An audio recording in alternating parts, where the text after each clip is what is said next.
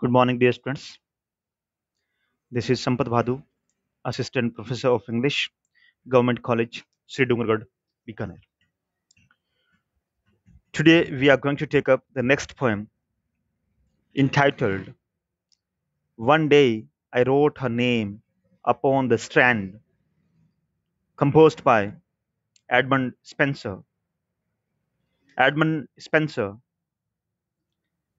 is the contemporary poet of William Shakespeare who belonged to the Elizabethan age. Edmund Spenser is primarily known for her epic poem entitled Fairy Queen. He's a great poet. He has written the present poem, One Day I Wrote Her Name Upon the Strand. Dear students,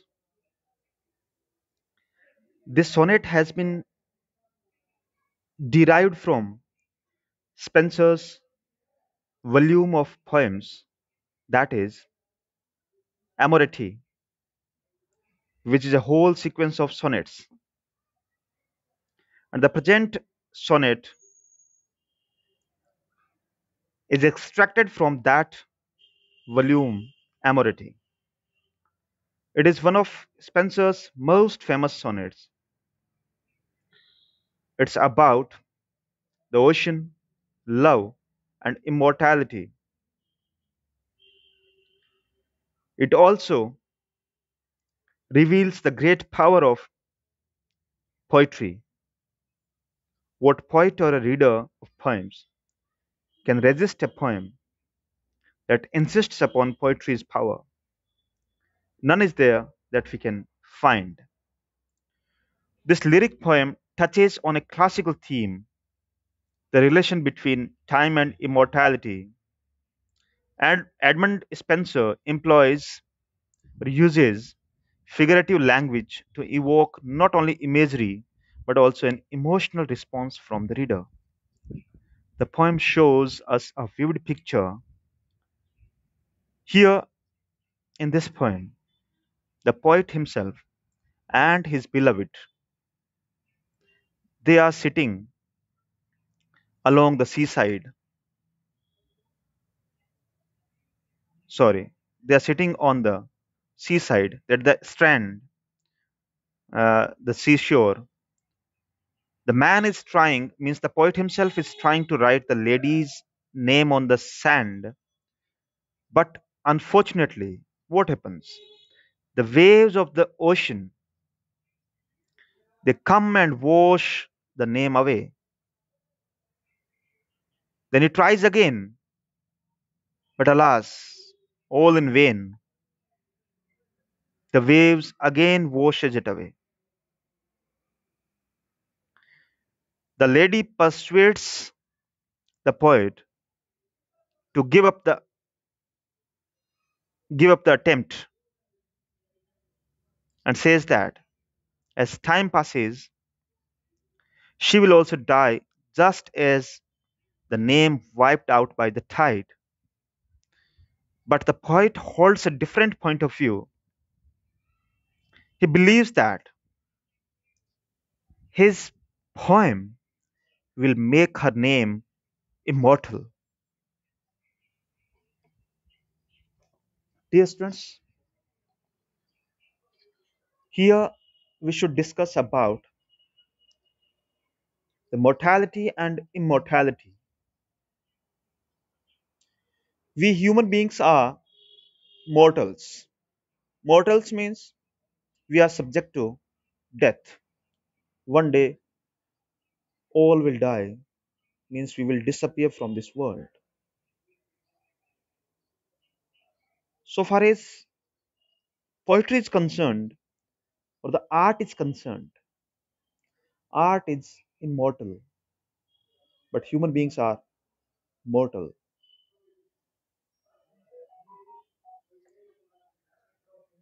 The creations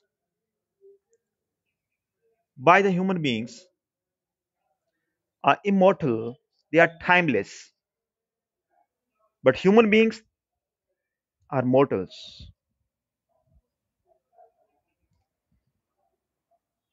So is the case with poetry. Poetry is the part of art, and poetry is immortal. You, me, and all will die, will disappear, will be wiped out from this world.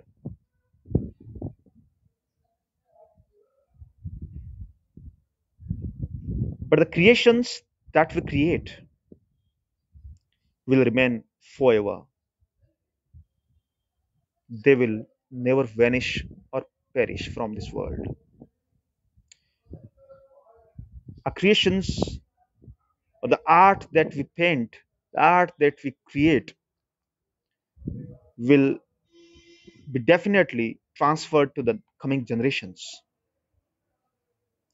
As you know, my dears, the poet Edmund Spenser wrote this poem in 16th century, 5 centuries back, but still we are reading his poem. We remember his beloved. Why? Simply because he wrote his name and her name and the memories and their love. All these things are delineated in this poem.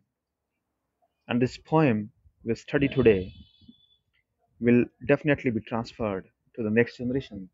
So the poem becomes immortal, the poem becomes timeless.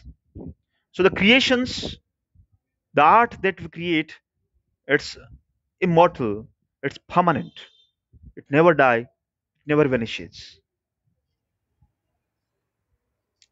So there is a great idea of the poet.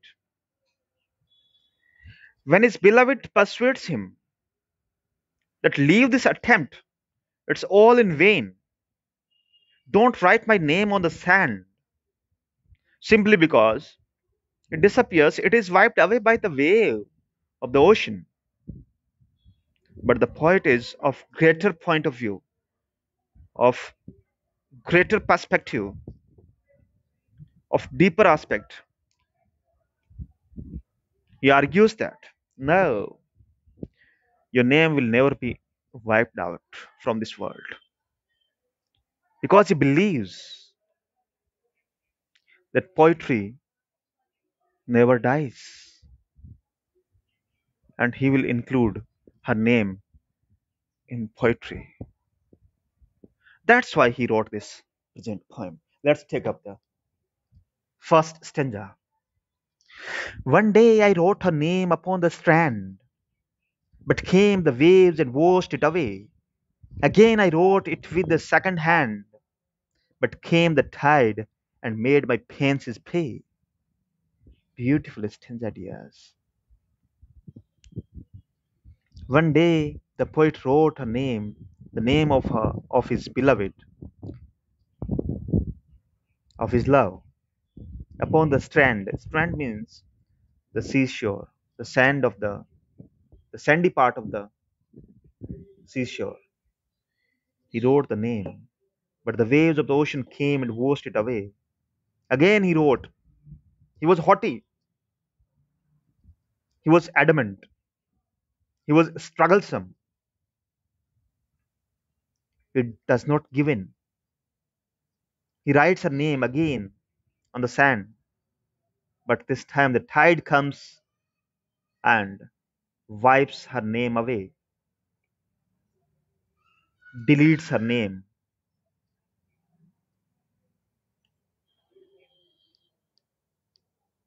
Next. Vain man, said she, that dost in vain I essay, a mortal thing so to immortalize. Why myself shall like to this decay, and eke my name be wiped out like fires. Dear students, here is a greater philosophy of life.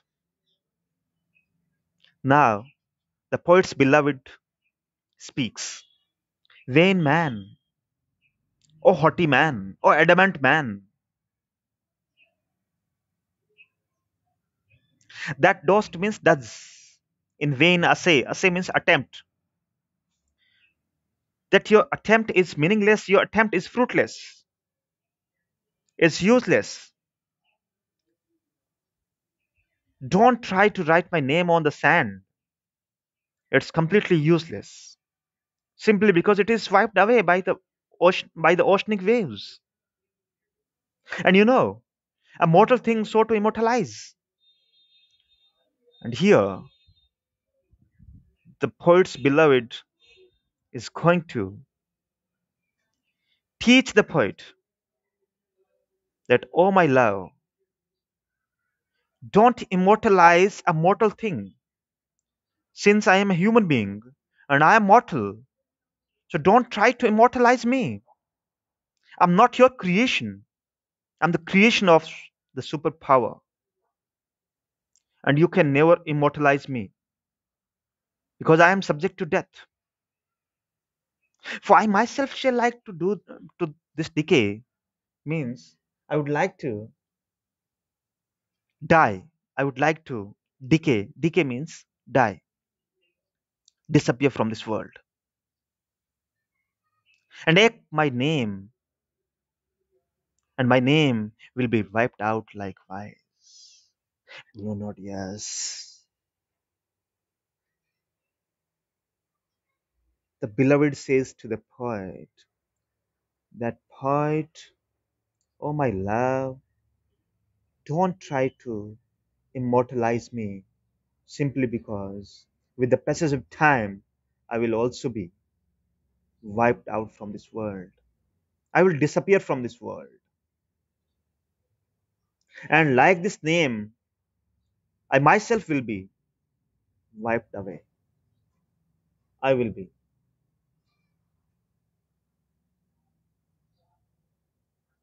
made prey by the time.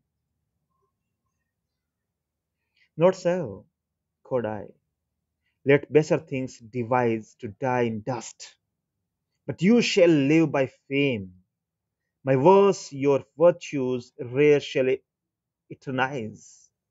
And in the heavens write your glorious name. Wow, what a beautiful response by the poet. The poet here says, now the dialogue shifts from the beloved to the poet himself. He tells his girlfriend, his beloved, that baser things means mean things, the things of no importance, devise to die in dust means only those things which have no value in this world, which are of little importance, they are destined to die in dust means they die in this world having no name and fame, having no popularity. They die an ordinary death. But you are not an ordinary person. You are important. The things that are lower, less important than my beloved will die and become dust. But he says to the beloved, you shall live by fame. Oh, my darling, oh, my beloved, you shall live in this world by fame. You will never die without name and fame. I will make you famous. I'll make you timeless. I'll make you popular through my verses. My verse, your virtues rare shall eternize. And I will use this poem as a tool, as a means to make your virtues eternize, to make your virtues eternal, permanent, popular. Through my poetry, the writing in the sand was just a child's play. Poetry does all heavy lifting involved in making someone eternal.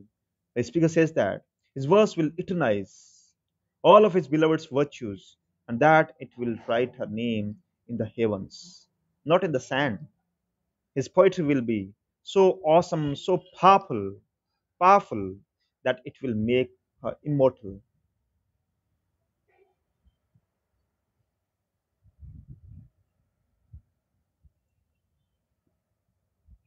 And in the heavens, write your glorious name, and your name will be written in heaven. You will be made glorious. You will be glorified in my poem. Wherein death shall all the world subdue, a love shall live, and later life renew. Fantastic. Last couplet. The poet here emphasizes his firm belief that even after death, they will remain forever. Who will remain forever? The poet and his beloved. They will remain forever, means they will be immortalized through this poem. Their love will be immortal. He advocates that death will win over the whole world. That is, death will kill everyone in this world, but their love shall live. Whose love? The poet's and the poet and the beloved's love. That shall live and later life renew. Means everyone in this world will die, but their love will go on forever because of his poetry. Throughout the lines of poetry, their life, even after death in the empire of God, will be renewed. Thus, the poet makes big claims of providing immortality to his beloved's name. So, dear students, through this sonnet, one day we will discuss about sonnet. What is sonnet? What are the types of sonnets? How many lines are in sonnet? How many stanzas are there? And what thoughts are expressed through sonnets? What is couplet? What is quatrain? We will discuss in detail. So this is a beautiful sonnet in Shakespearean style, in English style of sonnet. So last couplet expresses firm belief of the poet that all things in this world which take place, which take birth, will definitely one day die. They will subdue. Subdue means surrender before death. But our love shall live. Our love is immortal.